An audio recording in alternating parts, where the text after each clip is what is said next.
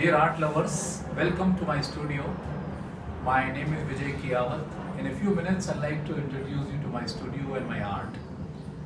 After 41 years of corporate career after IIT, I took to painting, and that to watercolor painting in 2008. I love watercolors because they bring a lot of natural elements onto the paper. They are unpredictable, they are quick, and they require a lot of planning because if the sequence goes wrong, then the whole watercolor painting can get spoiled.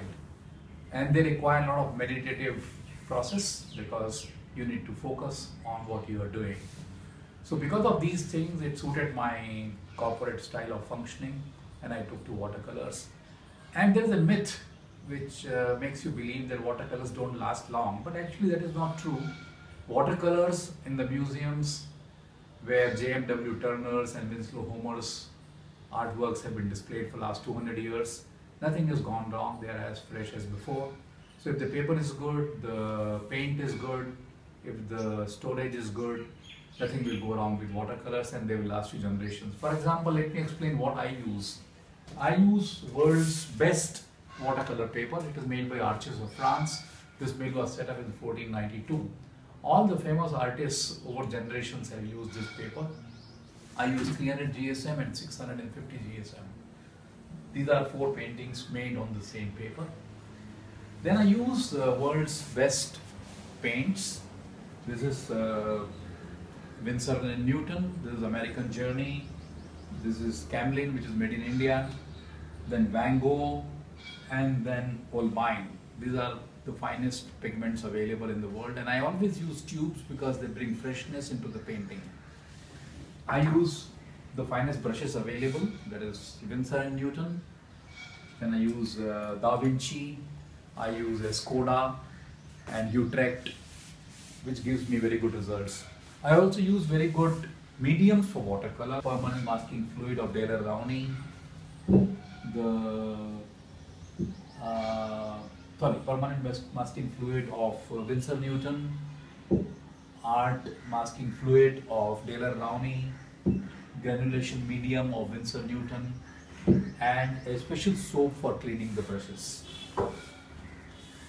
I read a lot of literature because that makes my foundation strong and brings some kind of a theme behind every painting. For example, I read Ritu of Kalidas, which was written 1500 years ago, to make my series Ritu on seasons, which became very popular.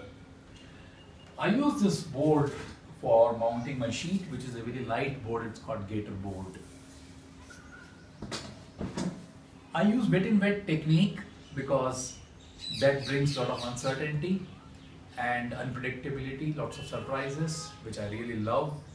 And my method of mixing the paint is to mix it on the paper rather than on the palette, because that brings more freshness and more tonality into the painting. My style is symbolic, it is fantastical, it is surrealistic, and I bring a lot of nature into my paintings because that is what I am made of. I study lots of books, I attend lots of courses, I undertake a lot of trainings, see lots of videos to strengthen and to hasten up my learning. The framing that I do for watercolors as a special transparent acrylic sheet, not glass, which is breakable. So with this sheet, you make the frame very light and handleable, it doesn't break.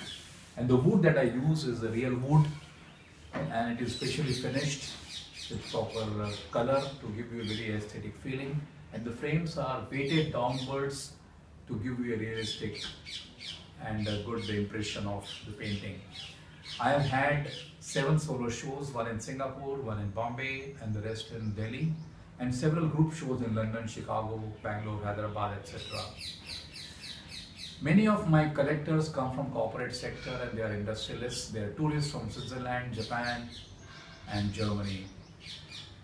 Some of my favorite paintings I will show you very soon, and I am very grateful to Indian art collectors for hosting my paintings on their website, and I hope that someday my paintings will find a wall in your home. Thank you very much.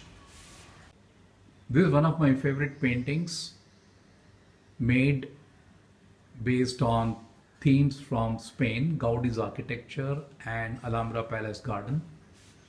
This is another favorite painting of mine, based on Deek palettes and a spitherdia flower.